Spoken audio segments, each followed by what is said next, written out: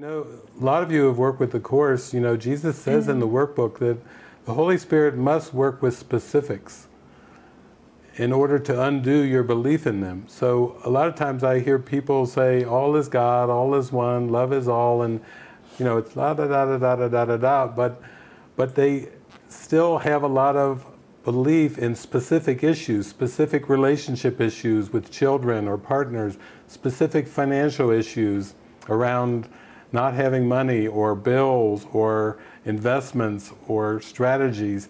They still have specific issues with the environment, allergies seemingly, or anger at political leaders, presidents and so forth.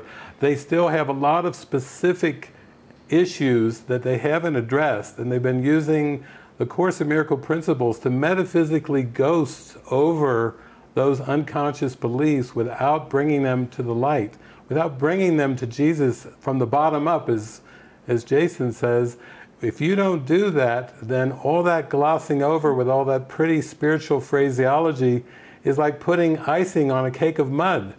You know, if you keep just taking the top of the cake and getting the icing, you can keep fooling yourself that things are sweet. But unless you dip down under that icing and get your finger down in some of that mud and actually push the icing away and say, Jesus, oh, that's right, your Course is about bringing the darkness to the light. Your Course is about exposing the beliefs, exposing these thoughts, exposing these self-concepts.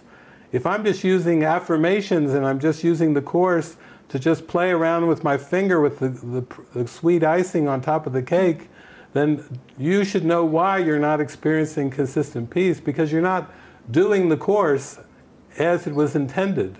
You're misusing the Course. The ego is trying to use the Course to keep hidden, to keep covered up.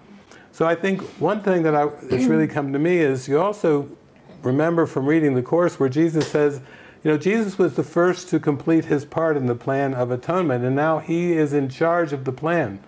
Jesus also says in the Course that he can work miracles indiscriminately. That basically all we're to do is to ask Jesus, how would you have me serve? What would you have me do? And Jesus says, I will perform miracles through you. And Jesus can perform them indiscriminately, because Jesus knows where in the plan they would be most helpful, where your strengths would be most helpful. He's got the bird's eye view, so to speak, the spirit's eye view of everything, and can use miracles in a constructive way to heal as many errors and clear as many errors away for the entire sonship, if you will allow your mind to be under his direction. So in other words, doing the Course is one thing, but if you look back at the history of Christianity, where there was no Course in Miracles, did Saint Teresa of Avila have a Course in Miracles? No. Did Saint Francis of Assisi have a Course in Miracles? No. You know, did Meister Eckhart have a Course in Miracles? No. Did Mary Baker Eddy have a Course in Miracles? No. I mean, I could go on for 20 minutes to tell you of all the mystics and saints who did not have the benefit of a Course in Miracles, and yet did they lead very expansive, mystical, heart-opening, mind-opening lives? Yes, they did. And what were they using? Many of them were using the Bible.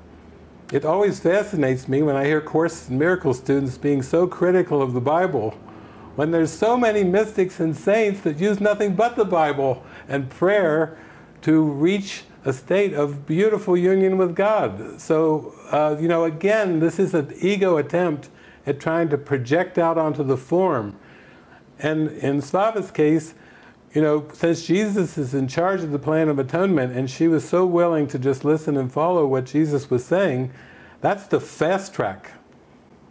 That's faster than sitting there and let your little human eyeballs move over the Course for 25 years and chit-chat about it, when there's a direct connection with Jesus Christ that's available to everyone.